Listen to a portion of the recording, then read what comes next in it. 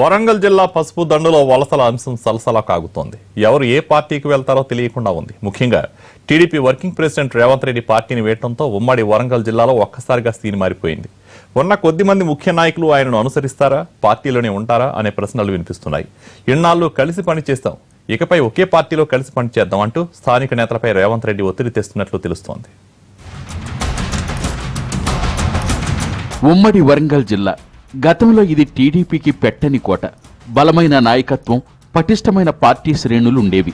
ఇప్పుడు ఎంతో మంది తెలుగు తమ్ముళ్లు చెల్లాచెదురయ్యారు. చెట్టుకొకరు పుట్టకొకరు వేర్వేరు పార్టీల పంచన చేరారు. ఎన్నికలు సమీపిస్తున్న తరుణంలో కొంతమందిపై టీఆర్ఎస్, కాంగ్రెస్ పార్టీలు వల విసురుతున్నాయి. దానికి చిక్కేవారు ఎంతమందో, చిక్కకుండా టీడీపీ విధేయులుగా మిగిలేవారు ఎంతమందో భవిష్యత్తులో తేలిపోనుంది. రాష్ట్ర జిల్లా స్థాయికి చెందిన పలువురు టీడీపీ నాయకులు వచ్చే ఎన్నికల్లో రాజకీయ ప్రయోజనం పొందేందుకు వ్యూహాత్మకంగా వివిధ పార్టీల్లో చేరే ప్రయత్నాల్లో ఉన్నట్లు చర్చ జరుగుతోంది.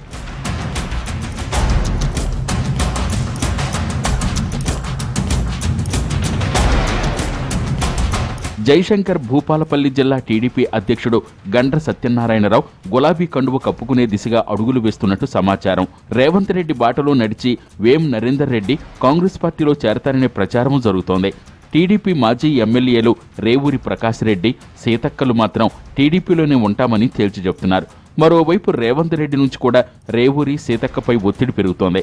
అలాగే ములుగులో ఉన్న ప్రత్యేక పరిస్థితిని సీతక్క రాజకీయ భవిష్యత్తు అద్భుతంగా ఉంటుందని హామీ ఇస్తున్నారు.